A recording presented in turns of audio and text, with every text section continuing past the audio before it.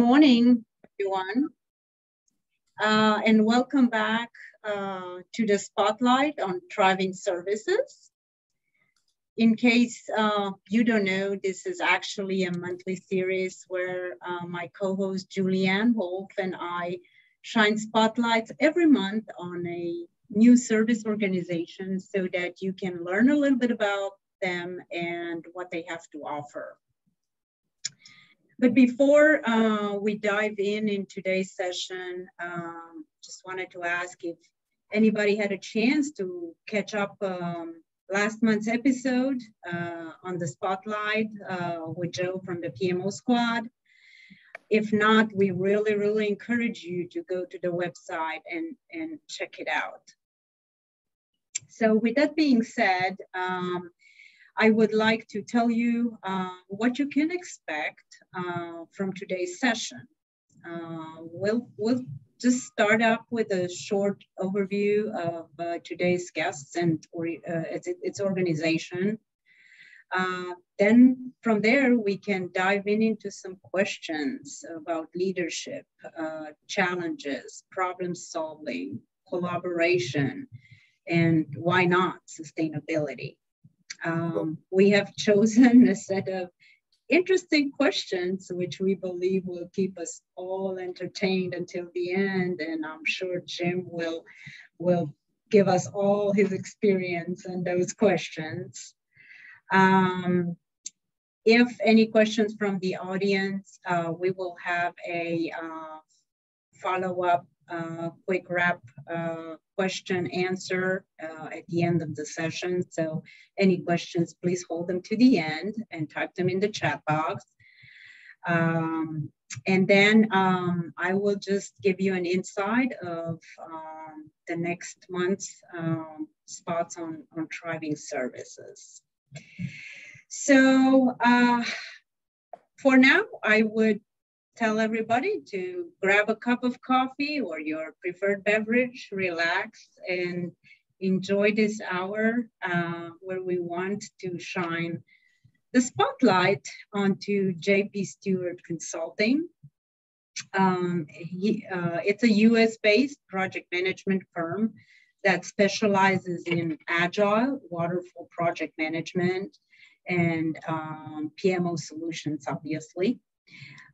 They are an excellent strategic partner for everyone that will want to succeed, and they will help you bridge your organization and demystify any complex subjects and set you all up for success. This being said, today we are representing JP Stewart Consulting by its founder and president, Jim Stewart. He comes with a very large experience in project management with over 25 years, as well as he serves on the advisory board of a training organization called Mind Edge Incorporated, as well as he's the co-author of a book facilitating project planning meetings, a practical guide to ensuring project success. So welcome, Jim. We are so happy to have you here today. So I would open and let you take us on a ride into JP Stewart Consulting. Who is JP Stewart Consulting? Well, first of all, thank you, Gabrielle and Joe, for inviting me. It's great to be invited someplace. So I have some history with Joe because the book you mentioned about the meetings, I forget how it came to me. Maybe my partner, Rich Maltzman, knew Joe, but Joe interviewed us a while back about that book. So, and that particular thing is about communications and running big meetings. We're not here to talk about that, but I just want to say that I have some history with that. For me, how this all came to be is, for those of you who don't know, I'm in the Boston area, just north of Boston. And I'd had a pretty good career as a project manager. I actually started as a network engineer. So my background is IT, high tech. I did that for a number of years, and I can either continue in that vein and probably run a IT shop or go into project management. There was a sort of a natural diversion. And quite frankly, in 2001, in the midst of the dot-com implosion, I got laid off, and not expecting that. And then 9/11 happened, and there were not a lot of jobs happening for quite some time. So after a while, I said to myself, or to my wife as well, I said, why don't I try to do something independently, because I wanted to anyway. I'd been independent before, contract work. And so I thought, how can I get started? And one day, a university sent me a card in the mail, and it said, would you like to take a class on project management? I called them up. I said, how about if I teach it? So I did. So a little bit of initiative in doing that. And from there, I just started doing, because I've been doing training before in computers. From there, I just started to build my business. I started training, and I got very lucky. I found a Project Management Institute job on their job board. You know, it's just miraculously, this is 2003. And there was a woman running a company, and she was all life sciences, pharmaceutical, hospitals, medical, all these things. And she said, and I didn't have that background. She said, yeah, but I need somebody like you to help me go into these companies and start projects. So we went all over the world with that for years with her. She's a Finnish woman, and she still has the company, but she's since moved to California. So I did all those projects, and that was part of what led to that book. Those planning sessions and some that Rich had done as part of telecom. So to make a long story short, from there, I just started building on my skill set. Obviously know how to do traditional waterfall projects. Interestingly, I got my PMP in 2001, the very same year the Agile Manifesto was created, but I'd never heard of it. Most of us hadn't. So at the same time as I was building my career on the waterfall, traditional waterfall side, Agile was happening. I was reading about it, but not quite dipping into it. So I just went up. I see myself as a generalist. I run projects in waterfall. I've been doing Agile now since 2013, so I can do either side. I can work in a hybrid. I don't turn things down. I don't accept things if I don't think I can do them. If somebody comes and says, can you do XYZ project? I'll say, I haven't done one before. And they might say, we'll take a chance on you. They might say, okay, that's fine. So running projects, writing articles, teaching, I've taught at the university level, written that book, pharmaceutical work, financial work, IT work, a couple of stints at Fidelity, things like that. And then one day, to get to our topic about PMOs, I just wanted to do a PMO. It sounded interesting. And a colleague of mine, well, actually, I'll go back a step. I had approached him because he was teaching at Brandeis University. And once again, I said, can I teach with you? So he and I co-wrote a course on program management. I wound up taking over a course of a colleague who's still there. She's been there for 24 years, taking over her course as she moved on. And I went, and he was doing PMOs. And I said, can I learn PMOs? He said, sure. The open guy. And we met and talked about it. And he, gave me some templates he'd used confidentially and ideas he'd done. And I wound up doing my first PMO. I got hired to do other kinds of work, but I got hired at one company to do a PMO. This is about 5 years ago. And I set that up. And since then, I've done, I think, 4 or 5. I don't do them constantly. I go from PMO to running projects to not doing it, to doing other things. So that's sort of the very quick nutshell of what I've done and do. I'm really a one-man shop, but I used to call myself JP Stewart Associates. And I still have that out there because I can team up with people who are colleagues of mine and make myself a bigger organization. So for example, if I do an Agile transformation one day, then I might call on a partner of mine, a friend of mine who's a change management expert, or she sometimes calls me to do things. I have other colleagues / friends who I call and put together kind of a tiger team and do that and move on. So it's really all things project management. And just this year, my most recent 2 projects were, 3. Setting up a PMO down in DC, which I can talk about a little bit later for you if you'd like it. That was, all the PMOs are different. All different, they're all challenging. I just came off of 2 projects. One was a entrepreneurial woman who wanted a Apple-based application. So I played Scrum Master, sort of project manager coach for that, because I'm an Agile coach as well. And the one I just finished was for a large financial firm. Can't tell you the name, but they were rolling out Salesforce, which allows them to, obviously sell. it was very complicated, a lot more complicated than you would think. And I was played sort of a sub-project manager. When I came in, there was a program manager already, and I came in and I played sort of helping them with deliverables, like an escalation tree for support, helping with SOX compliance, things like that. And so I just finished that one up now, and I'm looking at one tomorrow that will bring me into another. What's the cool thing about being independent? It's always something new. Now I have an organization, a consulting firm that wants me to come in, and they do data science. They do data analytics, big data, which I worked on before. So they may want me to manage projects working with data scientists. So it's always something new and something cool. So I hope that gives you a flavor of it, of what I do and what I've been doing for the past, 25 years, but 18 independent. Yes, wonderful. What a journey. A lot of times bad things happen, but always something good comes out of it. And my dad used to say that the most beautiful roses bloom from underneath the rocks. So yeah. And it can be an uphill battle. It's not all sweetness and light. Sometimes you wind up in situations that aren't good before you get into them.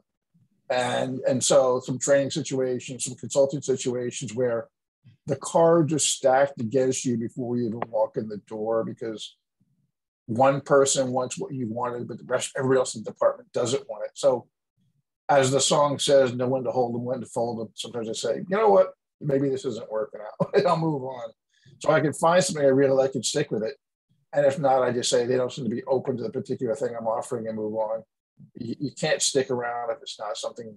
If a company tells you they're committed to change, and that's a verbal thing that they say, but their actions don't follow, there's no point in being there. I've seen too many companies like that.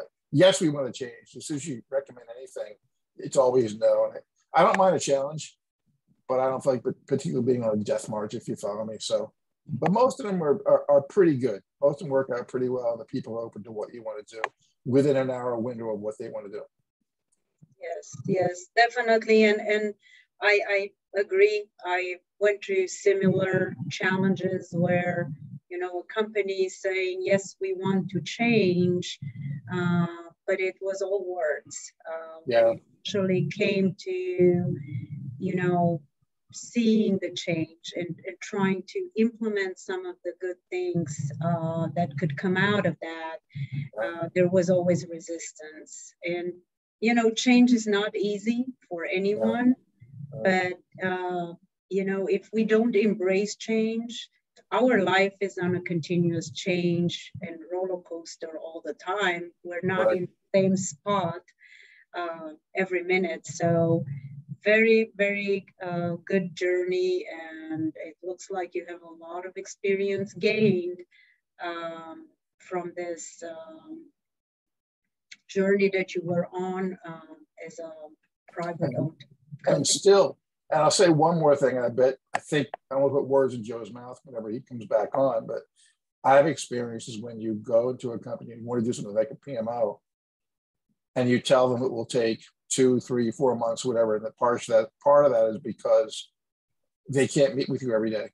They can meet with you sporadically to do things. And invariably, I find at the end of that time, they're just tired of it. They don't say that, but they stop showing up for meetings, or it becomes, oh, do I have to do this again or whatever? So I have to get into a certain window and do it before they lose interest in the very thing they hired before. They're willing to change, but they find that, we don't have time for this anymore. Just the last company I did, the PMO, they in the beginning said, we want training. I was going to create templates, create processes. We want training. And so after you establish a PMO, I started to meet with one of the owners.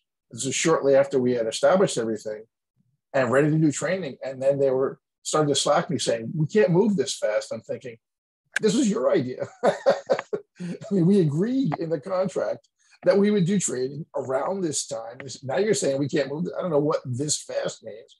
They weren't upset with me. It was just sort of like, they just maybe thought were ready to do the training before they really were. They had proposals to answer. So I think people are euphoric when they hire you about what you can get done. Like, the longer it goes on, I don't think 4 months is a long time at all to do what we were doing. And it wasn't by any means every day, but they want to move on. They get impatient and want to move on to other things. You had asked, I think when we were talking or emailing, a challenge for people bringing up a PMO, staying with it. I mean, I think the person establishing it stays with it because that's his or her job. But the people for whom you're doing it, boy, it's hard to keep their interest. It's hard to keep them engaged because they feel like this is some part-time thing for them. That's a big challenge of establishing PMOs, if you ask me, is keeping people engaged. I can't force them to be engaged. And there was one point at the end of that engagement where I couldn't get anybody's attention. So 4 people, and they were all too busy. And it wasn't because they didn't like what I was doing. They were just too busy. So nature of the beast. Occupational hazard. I call it an occupational hazard. That's all. That's right. It's their loss, right? We all know the importance and how you coordinate your business, having a PMO and the advantages of it. Yes, it comes with a ticket, but obviously it's a good thing. But anyways, thank you so much for this introduction and this dive into what your company does and what you can do for any of the clients. And I do encourage everyone to go out there and buy this book and read it. And I'm sure we're going to find a lot of good other ideas and insights to it. So, Jim, as you presented this, I would like to challenge you with a couple of questions. Hopefully you find them good and you can shed a little bit of light on which superhero or role model would you call on to face the biggest challenge for PMOs today, and why is that? It's funny, I can't think of a role model because I don't have one in this business, quite honestly. I mean, there are people like Howard Kirsten that have written books, and Rita Mulcahy and Joe for what he does, you know, winning awards all over the place for PMO stuff. Those are good role models. But as far as a superhero, for me, if I were a superhero doing this, I don't claim every superpowers, I would like the superhero that doesn't have superpowers. And I think of Iron Man. And I think of Iron Man because he only has superpowers when he puts on this metal cage that he's in. Otherwise, he's kind of a normal guy. But when he puts this thing on, he can battle every kind of challenge that comes along. He's got armor. He can deflect the bullets or whatever you want to call it. He's got strength. So the type of superpower you need, because there's 2 parts to your question. What superhero? What's the biggest challenge? The biggest challenge for PMOs, I think, today is to justify their existence, because they tend to be cost centers, not profit centers, to face the negative reaction of some people in the organization thinking, why do we need it? Several challenges. And also the incorporation of Agile. Where does Agile fit in? Because PMOs are seen as being somewhat process heavy, whether that's true or not. And whereas Agile is lightweight. So in order to combat those challenges and then keep the PMO going, to combat those, my superhero power would be Iron Man, would be that superhero. Ordinary guy walks in, you know, puts on his armor and has all kinds of quote unquote superpowers, can fight the negative stakeholders, if you will, and knock away the bullets that approach him. There's a lot of bullets that come your way when you put yourself in a position, or can be, unless you have strong sponsor support. And I think for any project of any sort, especially a PMO, you need a strong sponsor. Without one, you need you need to be both Iron Man and Superman at that point. But I'll settle for Iron Man if I have a good sponsor. All right. Yes, very interesting. The right tools at the right time for the right application. Right. Correct. That's interesting. Yes, for sure. Okay. So our next question here is, what's your problem-solving tagline? This is interesting because let me answer that in 2 ways, sort of boring businessy way and the more fun way. Now, there's a thing called a value proposition you're probably familiar with. The value proposition says in one line, what value does my company provide? Now, I've worked in this before with some friends of mine who We went through consulting groups and talked about it. I had a long, wordy one, but I did some research on a value proposition. I came up with one line. Before I get to that businessy one, my problem-solving one, and I test drove this one at the consulting group I was in, was my problem-solving tagline is I'm the project doctor. So as the project doctor, I come in and fix whatever ails you, right? So if it's a PMO that's dysfunctional, I can fix that. If it's a project that's in trouble, I can help recover that. So my problem-solving tagline is I'm the project doctor and I can fix what ails you. So that's the fun one. The sort of businessy one is this. This is my value proposition. I'm going to read it because I only just wrote it. I dramatically improve project management capabilities, enabling strategic objectives to be met and exceeded more rapidly. So that isn't necessarily problem solving per se, but that encapsulates what it is I think I do. There's a strategy level to it. We project managers, as you know, can no longer just be project managers. We're expected to be strategic. I teach PMP, and PMI talks a lot about and has for years. Increasingly, I've taught PMP since I've been independent, since 2003. And back then, it was more about the project manager managing projects. As now, it's more about him or her being strategic and solving strategic problems, which I do, you do, I'm sure, I know Joe does, and probably your listeners as well, or at least we are involved in the strategy of the company. So 2 levels in that one, the project doctor, the fun one, people relate to it and say, I know what that means. And the other one that talks about working strategically to enable companies to meet their objectives. Second one is less problem solving, but it's more of a value proposition. All right, interesting. So we need your expertise in solving COVID problem too. Well, it's interesting because, of course, I know nothing about solving something like that, but the project I worked on it wasn't COVID, but the PMO I helped on in DC was for what they call social determinants of health. It's a public project, and it's about why does somebody in an affluent neighborhood have better health than somebody in an urban neighborhood. I think we know why, but they study things like that. So I'm interested in those type of things. When I've worked on health problems or projects, I worked on diabetes projects, medical device projects. They're doing good work, those people that do this type of work. Nobody has asked me to manage, although what I would like to see in COVID-19, quite honestly, lessons learned. I hope that somebody somewhere, whether it's Fauci or somebody else, is heading up a lessons learned session or sessions so that we know how to survive it better this time. Because worldwide, not to single out any one place, worldwide, we didn't really tackle it as effectively as we might have. I don't think we were prepared for the thing that many of us knew would eventually happen again. So I think it will probably happen again. Hopefully it's not 100 years from now, but I would think that we would have a better united solution to it. I think project managers can help in that respect. We don't walk on water, but we can sure pull together people in a collective way and get them to do things. Yes, I do agree. Yeah, so some instances, putting up my project management hat as well. How was everything rolled out, and I would like to see those lessons learned as well, and I'm sure a lot of people would want to see them. And put them in place. Number one problem people have in projects, and I see this over and over again, they do a lessons learned session. And I have people admit this to my face who are like my students. I forget who told me this recently. Yeah, we do lessons learned sessions, but nothing ever happens. We'll say, well, shouldn't you make it happen? Or they'll say, we do retrospectives, and nothing ever happens. You can't take one idea and make it happen. So I recommend to people listening, and I do it myself, if you're going to do lessons learned, then implement the lessons you've learned. If you don't, I don't know what the point is, other than a checkbox saying you did a lessons learned. It doesn't make any sense.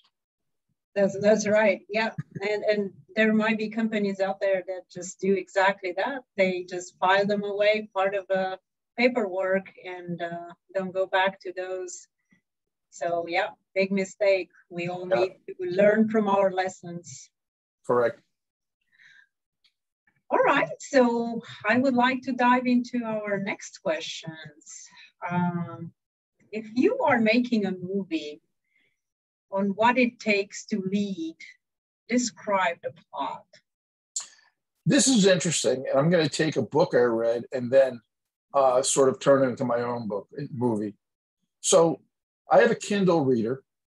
Still read books, paperback or hardback, but I like my Kindle sometimes because you can travel and have 100 books on there. So one day, they gave me a free book. It's called Lost in Shangri-La. Lost in Shangri-La is a true story. I forget the island that it was on, but during World War II, whether it was the Philippines or Borneo, I can't remember now, there was people stationed there, Army, Navy, whatever. And they used to take, on the down days, they would take a plane. The pilots would take a plane and take people on joyrides. And they would go on a joyride in the jungle. And then one day, one of the planes went down and it went missing. For a long time, nobody knew where it was. They knew they had taken it, but they couldn't find it because it went down to a wooded, covered jungle, and there were natives living there. So these people were there for, I forget how long, months living there until they finally got everybody out. But I started thinking, a few people died in the crash. But it's really a heck of a story, Lost in Shangri-La. And it talks about what it took to survive in that environment. I thought, well, what if you turn that into a movie? Maybe there is one. Maybe I missed it. What if you turned that into a movie and said, you had a person there who was shy and withdrawn and not a leader. And you had the leader in this situation, and he or she, probably he back then in the 40s, got sick and had to be carried around on on some kind of a hammock or something. And my movie would be about the secondary person who's shy, that doesn't show leadership, taking over and becoming a leader. And so what to take the lead? So let's say it's a she in this case, and everybody says, we don't know what to do. And so she sits there and says, well, somebody's got to decide what we need to do. So she says, follow me. I'm not sure where we're going, but follow me. And they do.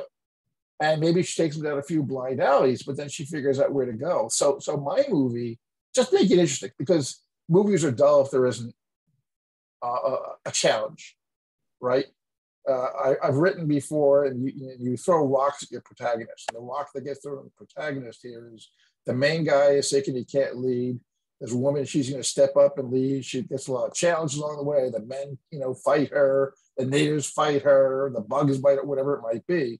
But she steps up and says, I think the first thing that happens and what it takes to lead is stepping up. And you step up and you get over whatever it is that holds you back from leading. So in this case, she steps up, tries something, not everything works. But then when people challenge her, she says, yeah, well, I stepped up, and lead from there. So I just thought that would be an interesting plot that shows, yeah, I could make a movie that would just show this guy leading and he always does, so what? But an interesting movie is the leader, get shot down somewhere, somebody else steps up to lead, goes through all the challenges, and at the end, everybody respects her. I remember that, reminded me of that movie, Hidden Figures, I think it's called, where these women, I think these Black women who were at NASA, who were very important in helping in rocketry in years past. And the woman is not, she's disrespected by the men. They don't want to talk to her. This is, 60s, whatever it is. And by the end of the movie, I forget the time, Hank, somebody walks by, and after she's done all this great stuff, puts a cup of coffee on her desk and walks away. Like, it's almost this quiet show of respect for what she did. So by the end of my movie, we have the Hollywood strings swelling, everybody's happy. And whether there's a cup of coffee or everybody's hugging each other, at least we found that the person looks at them and says, yeah, you really can lead in one way, either shows it or doesn't. That's a movie I would maybe enjoy. It's corny, it's cliche probably, maybe it's old fashioned, but maybe I'm old fashioned. I like a movie like that. So people who, what it takes to lead are people who are willing to step up and then actually do it, walk the talk, if you will. Yes, very nice, very interesting. And I could say that, a lot of people, working on projects, working in PMOs, you see those type of shy people, and right. They're not necessarily wanting to come out. But correct. Once in a while, you see this bright light coming from, these type of people, and actually with great ideas. Yeah, they need to be drawn out a little bit. When I was before I taught anything, I was working. Don't be impressed. I was working at Harvard University when I was a clerk, very much a clerk early in my career, and at the law school, as a matter of fact. And I had a great boss, I accidentally passworded the computer system playing with it. And anybody else would have fired me. She says, you seem interested. Why don't you go to school for it? I thought, okay. So I went to school for it. She paid for it. And I learned how to do that. Then she caught me talking to one of the lawyers explaining something. She says, you have a knack for explaining things. Why don't you teach? So I said, okay. So it's kind of interesting that sometimes people pull you out and see something you don't see in yourself. And that teaching, both those things, I got into computers, had a heck of a career there. The career led to teaching, and it led to my being able to segue into IT project management, which I've been doing. So I wouldn't say she's entirely responsible for my career, but boy, she helped a lot. She saw things in me. I didn't think I'd spend the rest of my life as a clerk, but I wasn't quite sure what to do. And so she sort of pushed me in the right direction. So that's sometimes the leader, maybe a plot twist in my movie says, you can do it, right? Somebody's there playing the harmonica and saying, you can do it. So anyway, I think there may be that too, what you have inside yourself, and every once in a while, someone to make you realize what they see in you that you don't see in yourself. Yeah, that's really critical and important, that the right person sees your right strength, right? That they can pull you into the right direction. That you don't even see, you have a blind spot and don't see it at all yourself. I never would have thought I would teach. I was an introvert and shy. I've spent more time standing in front of people in the last 30 years than I could public speaking, teaching. Don't bother me at all. I'm partially thanks to her throwing me out there and saying, just get up there and do it. That's right. That's right.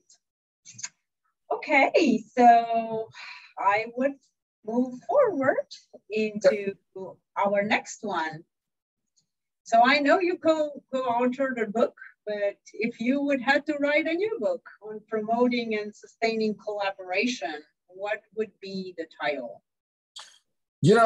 This will sound kind of boring, but it's to the point. I say something like Working Together, a Recipe for Success, because it's right to the point. It isn't a long title. It just gets to the point of working together. And because I do believe, especially since I've been involved in Agile, which is all about collaboration. So working together is a recipe for success. The cliche is there's no I in team. I'm pretty much I'm a sole practitioner, but I almost never not work in a team. I write questions as well. I do courseware. That's kind of a sole thing, but sometimes I have to collaborate. My friend Rich and I, again, we got to know each other because we started writing questions together for that woman. And we would collaborate. I sent him a question, he sent me a question, et cetera. So working together, a recipe for success is maybe I will, because the not working together, not collaborating, if you're in a team, it's the opposite, I think. And so now, would that promote and sustain it? Oh, yeah, maybe. I mean, I would spend most of the book explaining what I mean by working together, why it's a recipe for success, and promoting it and sustaining it, keep it going. I think collaboration is self-sustaining. I think that if you have wins, and I've seen this in Agile especially, if people start working together and they go through the various stages of norming, forming, storming, and performing, if they go through those various stages and they start to see results, because we're all very results driven, we're all instant gratification. I never thought about that before. Brain flash. There's a certain amount of instant gratification actually you don't get with waterfall. At the end of a sprint, you're done with something, some increment. And during the sprint, you can see moving things across the task board from to do, doing, done. So there's sort of an instant gratification there. And then you have your velocity.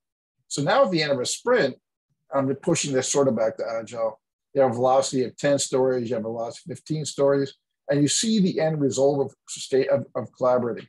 Not to say it's not true on the waterfall side at all, because it is. I don't promote Agile versus waterfall, it depends on the situation. But I think I would write that book and I would tell people that working together gives results. And I'm fond of saying collaboration or teamwork, it's nice if we all like each other better. That's great. It's fantastic. But primarily for the project, if I go to my boss and he says, are you collaborating? I don't say, yeah, we all really like each other. He would say, I don't care if you like each other. Are you getting results? I'm happy you like each other. So it's about that, and maybe about both, some team building stuff. I'm going on about that, but that would be the title. And it would be a lot about team building, collaboration, sharing of things. I think it would be about that, and I've become a real proponent of that. So, like I said, even though I'm a sole practitioner, I still like to work with people and collaborate with people. You get the best results that way. I think there's even a principle around that. Again, going back to Agile, about the best architectures and things coming from self-organizing teams, which is a little bit higher than just collaboration. So that's my title. That's my book. And maybe I'll make a note to write that. That's right. Yeah. I will be the first one to read it, because I would say collaboration and communication and people liking each other. Right. You know, it's sometimes easier said than done. It is. And I'm going to answer Joe's question. He asked where we can get my book. It's called How to Facilitate Productive Project Planning Meetings. It's up on Amazon. Jim Stewart and Rich Maltzman. Thanks, Joe. Yeah, it is easier said than done, but it's worth the challenge, isn't it? Everything is easier said than done. You know, we do the hard things. And to do the hard things, sometimes it's people are the hard thing we've got to work with.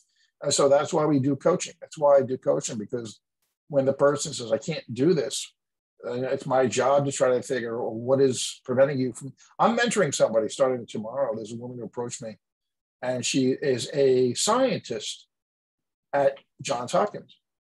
And she has asked me to coach her to a certain extent. So I'm going to do that and work with her and, you know, help with her collaboration and project management skills, et cetera. So, you know, it will help her collaborate better. You know, and that's coaching and mentoring. That's wonderful. That's wonderful. I might be interested in taking you on that as well. There you go. Let's see how it works out with her first, right? I'm sure it will be excellent. All right, so next question that I have is, if receiving an award, how would your customers thank you for influencing their sustainability? Well, on this one, I'm going to go back to my friend Rich again. It seems like he's here more than I am, right? Rich wrote a book on green project management sustainability. He and I were talking about this. He defines sustainability as not necessarily being green, although there's that. If you look at the PMBOK, he's influenced that book quite a bit. He talks about it as being influencing beyond the end of the project. So, and having people think beyond, an example he and I were talking about is, for example, if you were working with Keurig in the early days, or if somebody who was knowledgeable, sustainable worked with Keurig, they might have said, you know, those coffee pods you're putting out there, they're going to become landfill. And so those stuff, now, what they do with that information is up to them. I mean, maybe some companies might say, that's not your job to worry about that. But I think as project managers, in addition to being strategic, it is our job to worry about not only the outcome of the project, but if we know anything that might affect society or the world or the market beyond the end of the project. So don't just think of sustainability as being, they should print less because it's greener. True. But think about the after effects of the end of the project and what is that like? And if there's some social malfunction at the end of it, if you will, like I said, it would be my job, to a certain extent, our job to think beyond the end of the project. What does this affect beyond the end? Think of not just begin with the end in mind, as Covey used to say, but think beyond the end in mind. And so I don't know that they would give me an award. Maybe they would, at least, if they gave me an award, it would only be because I helped them think about it. I can't think of a specific example where somebody would come back and say that I did do that. Maybe I did, and I can't think of it because I'm thinking in a different fashion. One of the problems we have as consultants is, and Rich and I were talking about this, they bring you in to do a specific thing, and they like to keep you within a box. So I'm forever approached on LinkedIn, mostly, by people who want me to go into companies and sell a tool that they have. And I say, not sell, but recommend. I say, I like the tool that you have, but I'm going to almost guarantee you're going to go in and they're going to say, we didn't bring you in here to use that tool. And by the way, We already have Excel, which does everything. Excel is a project manager, it's a scheduler, it's a can opener, it does everything we want. Okay, we don't need any other tool. So after a while, I just stop unless they ask that. So the problem with this is they'll put me in a box and say, run this project, that's all we want, stay within that scope.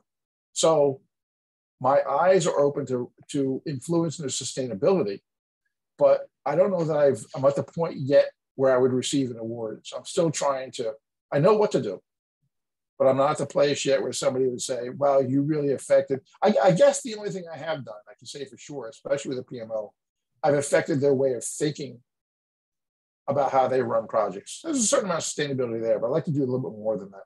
They would probably give me an award for thank if they wanted to at all. And most of our reward as consultants, they just pay us and maybe ask us to come back. If they gave me an award at all, it's because I helped them think outside the box a little bit. But I still needed more thinking for myself about how I can influence customers and what the effect of their product is in the market, and making sure that they, even if they disregard my advice, at least they hear it. Absolutely, absolutely. And I am all for sustainability, and within my realm, I'm trying to do the same. Think beyond, think after the project, think the project life after you're putting that last file away. Yep. What does that do to all this environment and exactly full landfills of plastics and bags that we're fishing out even from our oceans, right? Yeah. There's just tons of plastic out there. It may not be anything that dire, but at least if you have the ability to, it's our professional obligation to tell the customer. We can't make them do anything. We can't force a customer to do anything, but we can at least make them aware of a particular thing. I find, though, truthfully, I'm usually so focused on bringing the project in on time, I'm maybe not thinking of the after game. So I have to make myself think about that more. It's a lesson for me, even seeing your question. We always have to train ourselves, right, to think in a certain direction, that's for sure. Yeah. All right, so I would like to kind of move on to the next topics, as we still have a couple of them, and we're starting to run out of time. So you are hosting an event to celebrate culture integration with a partner organization. What is the theme? Simple, celebrate our cultures. So, we would, if it's literally for that, the beauty part is it doesn't say you're hosting an event to get together and get to know each other. Celebrate culture integration. What a better chance? I live in north of Boston, and we have every year, anybody who's around should come to it in July, we have the Lowell Folk Festival. And the Folk Festival is folk music from around the country, fiddlers, bluegrass, blues, old Americana music before there were electric instruments, although there are some of those as well. And when you go there, not only do they have that from all over, but they have a food court, Ethiopian food, Korean food, that whole thing. So I thought of that when I saw this, and I thought, well, if we're going to integrate with a partner organization as a culture, maybe I'm here in the States and they're in, say, Germany, and maybe there's somebody in Asia or whatever. Well, celebrate your culture. Tell us something about it. Show us something about it. Wear clothes that reflect that if you want, because one of the problems we have sometimes, I confess, especially here in America, we're so isolated sometimes. It seems like all we know is Canada and Mexico. So, and barely even that, right? So it would be good to really open ourselves up to the other cultures, because not only is it a fun thing to do, to hear about other cultures, but also to make us work better together. I have a book I read periodically. It's called When Cultures Collide. It's by a guy named Richard Lewis, who's a Brit. Everybody should read it because he talks about, he's the kind of guy you go to if you say, I'm going to work in Saudi Arabia for 6 months. He's the kind of guy you go to learn how to acclimate to that culture. And I did work overseas, or at least with the Middle East last year remotely. So not only will a culture event be fun for everybody and accepting of different cultures, but it'll pave the way for working across those cultures, I think. Even if the culture is from north to south, from here in Massachusetts down to Texas or whatever, or from here to England, or we know each other really well, or just the cultures of different states or cities, or even the culture of the company, because different companies have different cultures, right? So That's what, mine would just be exactly what you say here. Let's celebrate our cultures. Yes, absolutely, absolutely. And I was fortunate working in companies that have a global presence. So I am dealing and learning a lot of things. And favorite foods from every country is the most important thing. Absolutely. Number one. My Finnish friend, the Finnish woman, she and I were in Paris, and she introduced me to pizza with an egg on top. So there's that. And then Finland sounds like an extraordinary exotic place I have to get to someday. They got all kinds of different cultural things there that are very interesting. So one day I'll get there. Yes, definitely. We must. All right. So next one, we have, what would be your signature song for what it takes to build a community? This makes me think of an old, maybe it was a 60s or 70s song called United We Stand.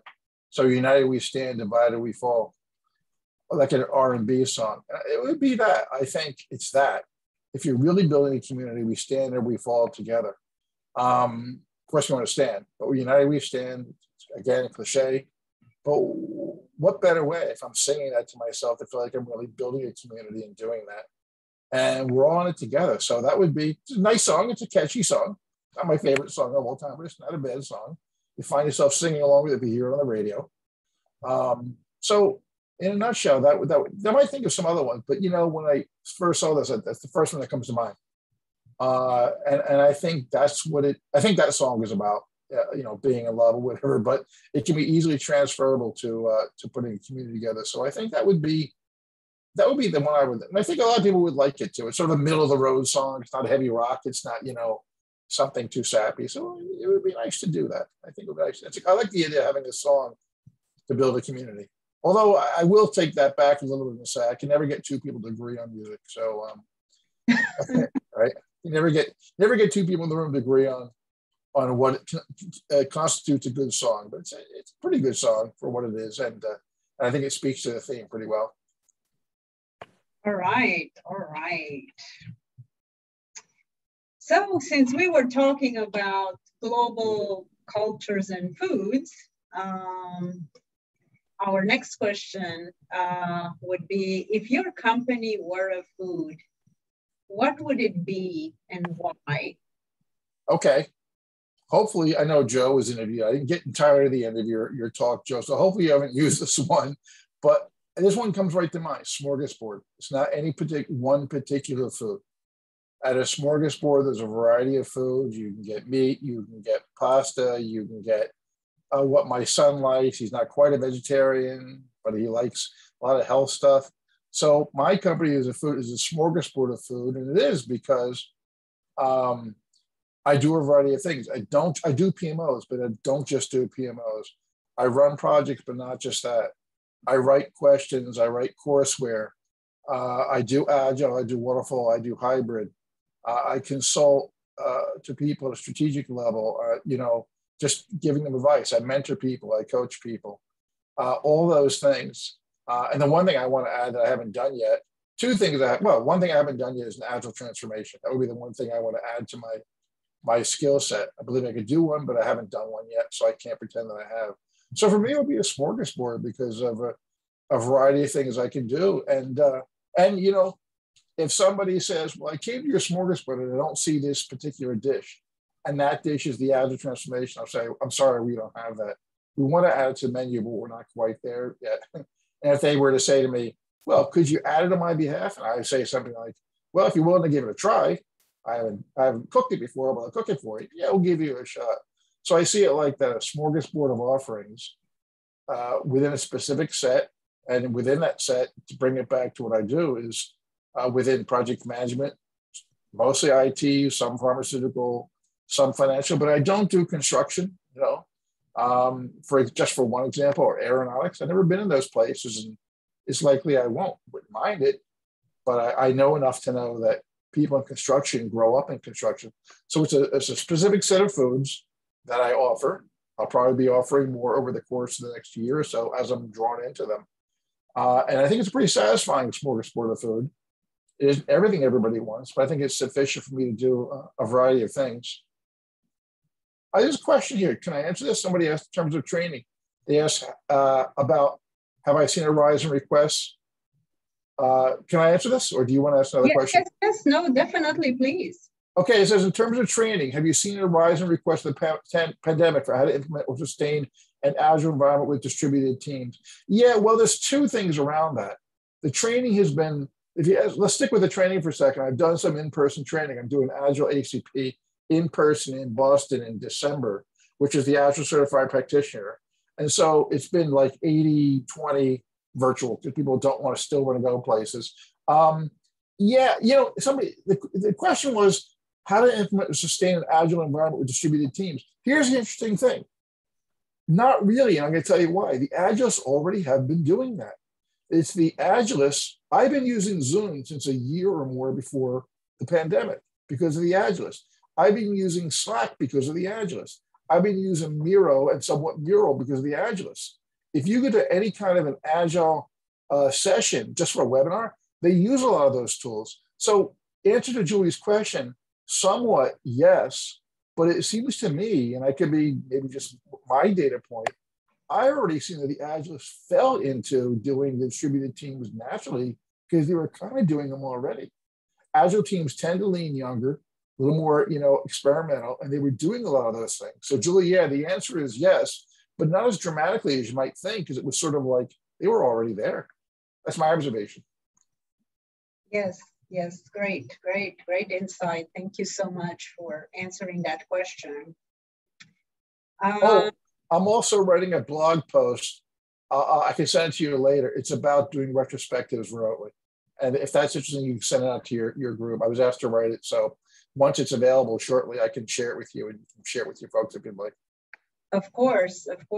We're hungry for information. So anything that you can send to us, and I'm sure our audience will be appreciative of that as well.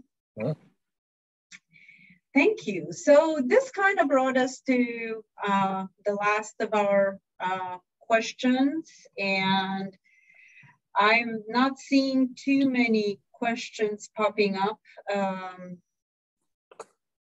at this point. Okay.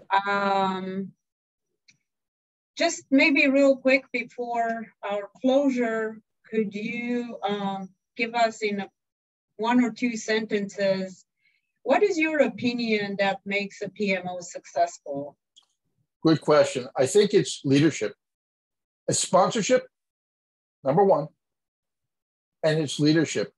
And I think it has to have a clear mission, has to have a good, strong sponsor, and has to sustain itself in some way. It has to show value to the organization and then continuous value. It can't show, so it's got sponsorship, it's got leadership, it shows value. It can't show value today and then not show value in January because people will quickly lose interest. People will say, the PMO doesn't know what I want. So it has to move with the organization. We have business agility today. Organizations are moving fast. The PMO has to shift with it, or it will not be of any value organization. I've seen them just go down, just succumb to that. So I would say sponsorship, leadership, and moving with the organization would be my three things. Great. Thank you so much. So, Jim, I would like to thank you for your time today and providing us really with great insights about you and about JP Stewart's Consulting. If people are interested in learning or tapping more into, I have your contact in here displayed for the audience. Is this all? It's your right phone and your right website? Everything is good there. If people want to send me questions, I don't start a clock or anything, right? So if they have questions, they can write to me. Is my email address there? Probably isn't for some reason. So isn't that funny? Of all things not to be there. So I'm at jstewart@jpstewartconsulting.com.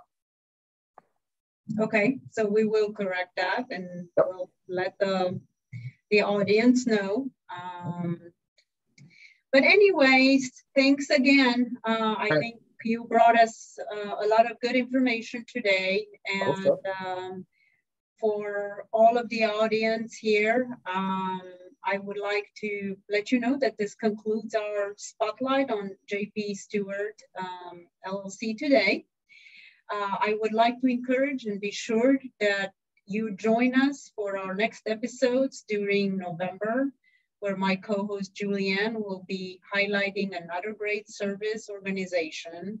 So please follow, as detail will be coming out soon on the PMO Leader site and in the social media as well.